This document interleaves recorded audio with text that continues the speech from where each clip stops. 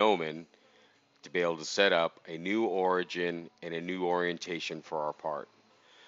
So what I'm going to use now is I'm going to go ahead and I have a multi-cavity block configuration, and I'm going to use these to be able to set up multiple work coordinate systems and offsets and origins.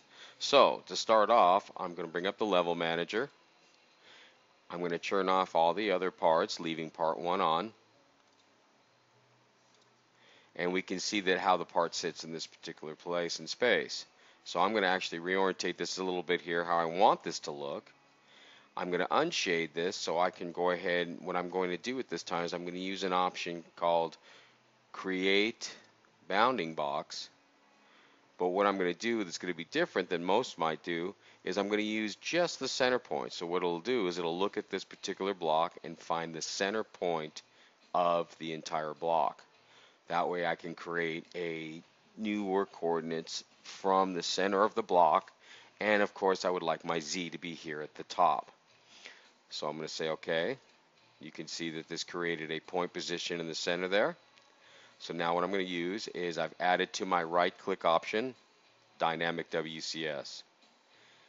So in this case now you see that it's set up with the origins, and automatically when I move my mouse it's set and locked looking for me to pick new origin position. So this is going to be the location. So what I'm going to do is I'm going to pick that point that I created right here. Now what I want to do is I'd like the positive Z to be facing at the top of the block. So as I grab the end of the shaft here, I'll be able to rotate about the Y. So I'm going to left click and be able to drag that up, or I could come over here, for example, and say 90 degrees. And you can see in this case it automatically stands that up, rotating around the Y-axis. So I'm going to left click on the screen. That applies and locks that for me. Now what I'd like to do is that I can see that I'm at the center of the block where I want. My axes are correct. I want the positive X to be on my right here and the positive Y to be in the back. Well, I'd like this block to be set up at the top here. So I can grab at the bottom part of the shaft on that Z, and you can see I get horizontal lines that I can move along. So I'm going to left click on this, and I'll be able to drag this up, but instead of actually moving in increments like it's set for about every 250 thousandths, I'm going to actually just go ahead and select an endpoint, and you can see that it reflects relative to that point off of that. So I'm going to left click there. So now in this case you can see that I've now set that the way I want it. So I'm going, okay, positive Y, positive X, and positive Z. It's set to the top, it's set to the center of the block. So I'll say okay, and I'll say level 1 block set. And at this case, if I wanted to give it a different work coordinates, I could give it another work coordinates. But I'm going to say OK. And I'm going to right click and go into View Manager. And we can see that this has been added. So I'm going to select, that's highlighted right now. So I'm going to select the equal so I can bring my construction plane and my tool plane to match that. Now the way it's set is I'll be able to program this from the top. So for example, I'll go top. You can see here's my top.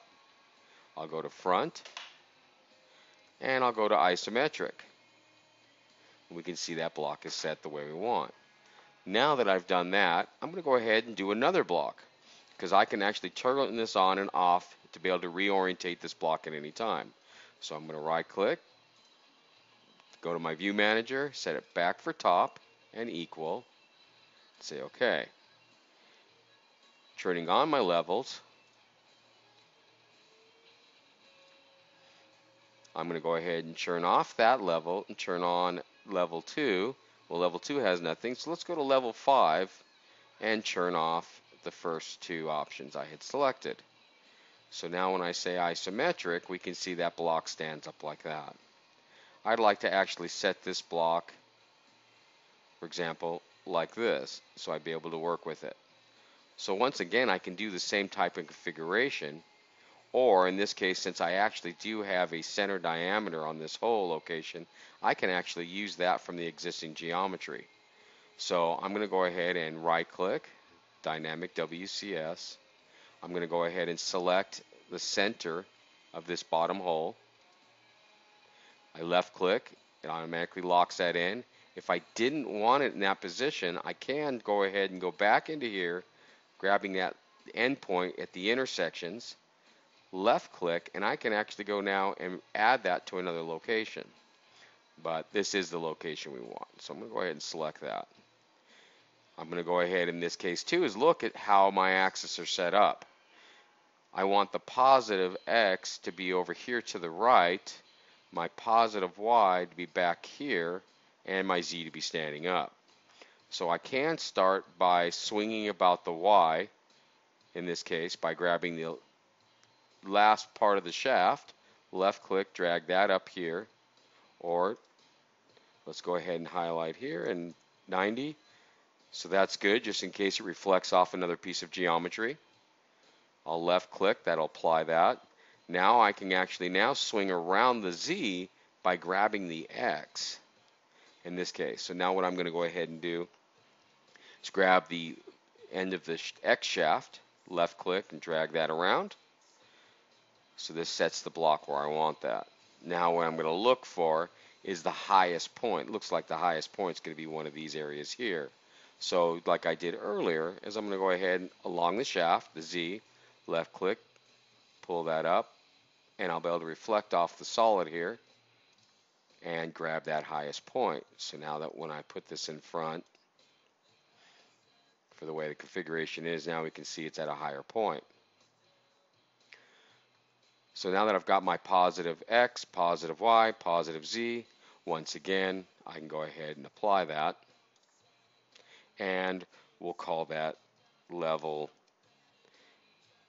should be level 5, correct? Level 5 set, and apply that. So View Manager, I'll do one more to see about setting another one up. So we'll say level set's good. We'll go back to top, equals. I will turn on my levels. I'll turn everything on. Shading that, right click and isometric. See, puts all the blocks back. I'm going to look at it one more level here. So let's say number 12. So I'll select 12, and I've got the range set from 1 to 14, being the parts I'm working with, and say off. So now I've got another cavity block here that I'd like to set up. So using my tools again, in this case, we're going to have, looks like I would say we have two. We got one set for this and one set for this. So we're going to actually create two work offsets and orientations for this one on that. So what I'm going to go ahead and do is, leaving that one on, I'm going to use the option to find that point position. So I think I might go ahead and do this one first. So in this case, looking at this block, I'm going to go ahead and say that these two walls back here, being the left side and the right side, will be my location up inside of a vise. So I'm going to actually set those. So I'm going to write, and I want it to be, in this case, the top of the material being up here. Wait a minute, we got a flat area the cavities come from. Let's go ahead and come from this lower left-hand corner on actually. So I'm going to right click and use the option Dynamic WCS. I'm going to select here, being the bottom where I want for my origin. I'd like the Z to be standing up here, so I can actually once again grab that end of the shaft, and this time I'm just going to snap it right to the end point here. That'll take care of about the angle for me. And once again, I'm going to go ahead and turn around here, and I'm going to grab that X, do the same type of thought, just select the end point here, and automatically locks in. So once I've gone ahead and applied that one, and I'm going to say level 12 set -1. Now what I'm going to go ahead and do once again is View Manager. I'm going to go back to the top to come from that orientation, And now I'd like to go ahead from this point and maybe set this up so I'm using this left part of the block and this section, and I have a flat surface here. So using that same block, I'm just kind of orientating how I'd like to see the block sitting in this case. So right click, Dynamic WCS, selecting, using the Z. See, if I go to the Z at one point, I can swing around the Y, but since it's setting this direction, I don't want to swing. I want to swing around the X. So I'm going to go to the Z in this case to swing about the X this time. So left click, drag that, grab that endpoint there, and the Y, and I'll grab that back part right there. I'll go ahead and set my block how I want that. Saying OK. Now I'm going to say level 12 set -2.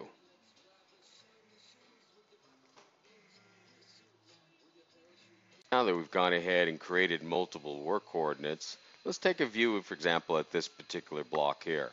So now what I go ahead and do is I right click, View Manager, and I've got level set 1. So I'll select that. Now I want to set my tool plane and my construction plane, my WCS. So instead of selecting these 3 buttons, I'm going to go ahead and hit equal. I'm going to go ahead and set.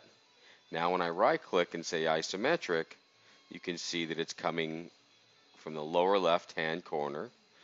X positives to the right, Y is to the back, and here's my orientation. So now I would toolpath that, and everything that I toolpath would be associated to this particular WCS, including tools and operations. Then I would go ahead and say, okay, now I've toolpathed that. Now I go back to View Manager, say I want to do the second area here, left click here, set that.